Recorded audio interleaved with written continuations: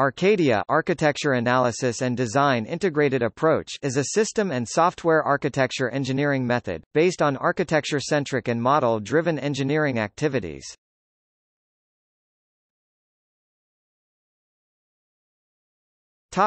History. In the development cycle of a system, former practices focused more on the definition of requirements, their allocation to each component of the system component and associated traceability.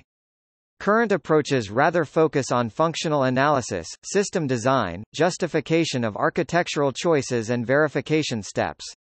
In addition, the design takes into account not only the functional point of view, but also other points of view, which affect the definition and breakdown of the system. For example, constraints relating to system integration, product line management, safety, performance and feasibility. Systems engineering is therefore not just about managing the system requirements, but is a complex design activity.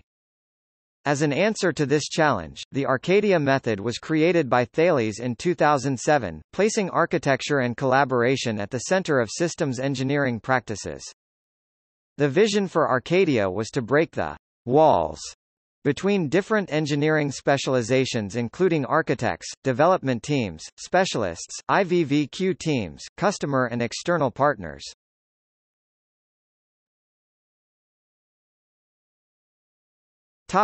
Normalization. The Arcadia method is about to be standardized as an AFNOR experimental norm. It has been published on March 7, 2018.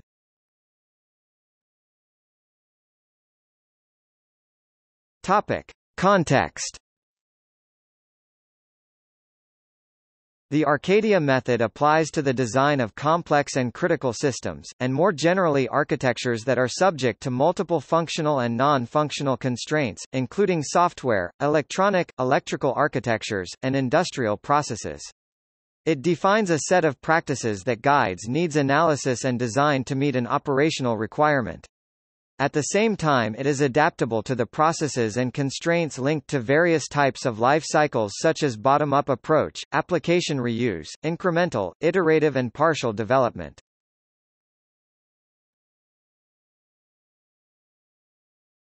Topic: Objectives and action means. Arcadia is a structured engineering method to identify and check the architecture of complex systems. It promotes collaborative work among all stakeholders during many of the engineering phases of the system. It allows iterations during the definition phase that help the architects to converge towards satisfaction of all identified needs. Even if textual requirements are kept as a support for part of customer need capture, Arcadia favors functional analysis as the major way to formalize the need and solution behavior. This includes operational, functional and non-functional aspects, along with resulting definition of the architecture, based on, and justified against, this functional analysis. Arcadia is based on the following general principles. All engineering stakeholders share the same language, method set of engineering artifacts and information, description of the need and the product itself as a shared model. Each set of constraints, e.g. safety, performance, cost, mass, etc., is formalized in a viewpoint against which each candidate architecture will be checked. Architecture verification rules are established and the model is challenged against them, so as to check that architecture definition meets expectations, as early as possible in the process. Co-engineering between the different levels of engineering is supported by the joint development of models.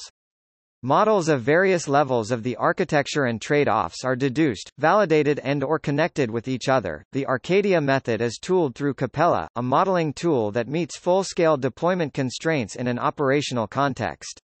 Capella is available free of charge from the engineering community under open source.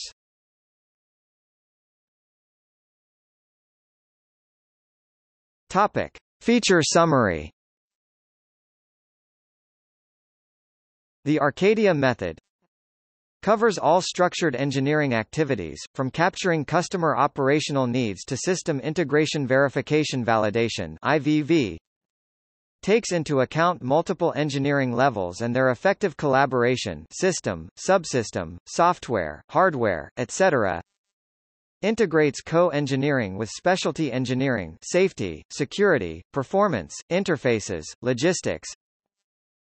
And IVV provides the ability not only to share descriptive models but also to collaboratively validate properties of the definition and the architecture.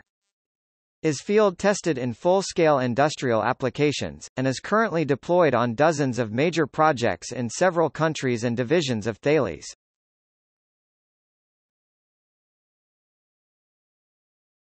Topic: Methodological approach. One of the difficulties frequently encountered in the development of complex systems comes from the superposition of several partially independent functional chains using shared resources, including but not limited to computing resources. The Arcadia method and the underlying tools are used to identify functional chains, their overlapping scenarios and desired performance, along with their support by the architecture. Starting with the first level of system analysis, they ensure traceability throughout the process definition and check each proposed architectural design against expected performance and constraints. The non-functional properties expected from the system solution are also formalized in viewpoints. Each viewpoint captures constraints that the system should face or meet: feared events, security threats, latency expectations, product line or reuse constraints, power consumption or cost issues, and more. Then the architecture model is automatically analyzed to verify that it meets these constraints, thanks to dedicated expert rules: performance computation, resource consumption, safety or security barriers, etc. This analysis can be done very early in the development cycle, detecting design issues as soon as possible. Early validation. As a summary, the approach to characterization by views or viewpoints cross-checks that the proposed architecture is capable of providing the required functions with the desired level of performance, security, dependability, mass, scalability, environments, mass, interfaces, etc., ensuring the consistency of engineering decisions, because all engineering stakeholders share the same engineering information, and can apply his/her own views and checks to them, so as to secure the common definition.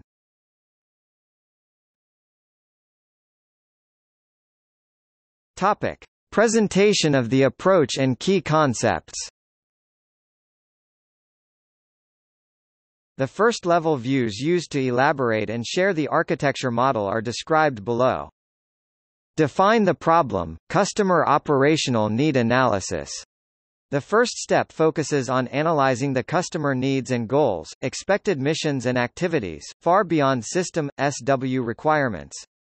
This is expected to ensure good adequacy of system SW definition with regards to its real operational use, and define IVVQ conditions.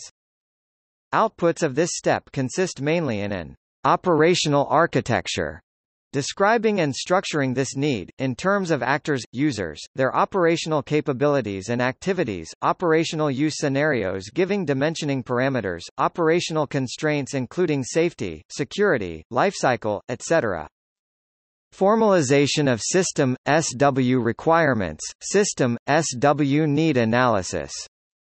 The second step focuses now on the system SW itself, in order to define how it can satisfy the former operational need, along with its expected behavior and qualities, system SW functions to be supported and related exchanges, non-functional constraints, safety, security, performances allocated to system boundary, role sharing and interactions between system and operators.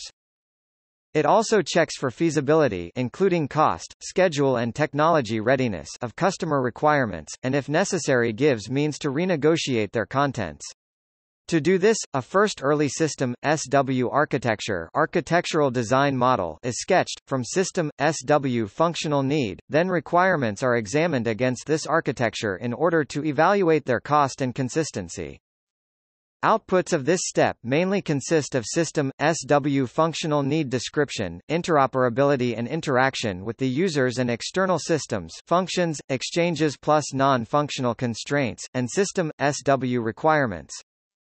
Note that these two steps, which constitute the first part of architecture building, specify the further design, and therefore should be approved, validated with the customer.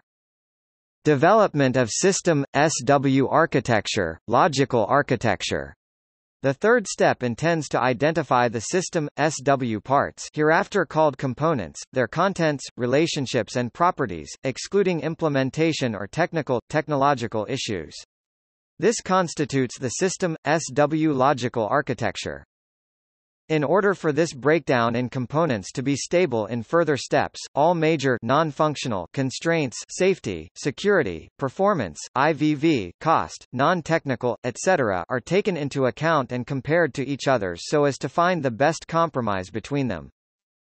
This method is described as viewpoints-driven, viewpoints being the formalization of the way these constraints impact the system, SW architecture. Outputs of this step consist of the selected logical architecture, components and interfaces definition, including formalization of all viewpoints and the way they are taken into account in the component's design. Since the architecture has to be validated against need, links with requirements and operational scenarios are also produced. Development of system, SW architecture, physical architecture. The fourth step has the same intents as logical architecture building, except that it defines the final architecture of the system, SW at this level of engineering, ready to develop by lower engineering levels. Therefore, it introduces rationalization, architectural patterns, new technical services and components, and makes the logical architecture evolve according to implementation, technical and technological constraints and choices at this level of engineering. Note that the same viewpoints-driven method as for logical architecture building is used for physical architecture definition. Outputs of this step consist of the selected physical architecture, components to be produced, including formalization of all viewpoints and the way they are taken into account in the component's design. Links with requirements and operational scenarios are also produced. Formalize components requirements, contracts for development and IVVQ. The fifth and last step is a contribution to EPBS end product breakdown structure building, taking benefits from the former architectural work, to enforce components requirements definition, and prepare a secured IVVQ.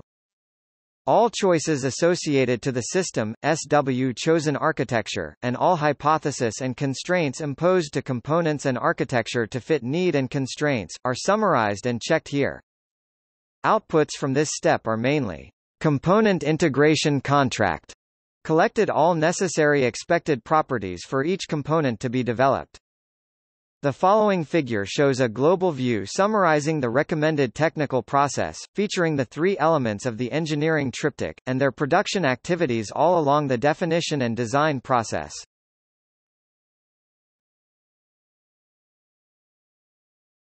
Topic: Communication. As part of the Clarity project, a book on the Arcadia method will be published. An introductory document is currently available for download on the Capella website. The Arcadia method was presented at various events. Topic: See also: Metamodeling, model-driven engineering.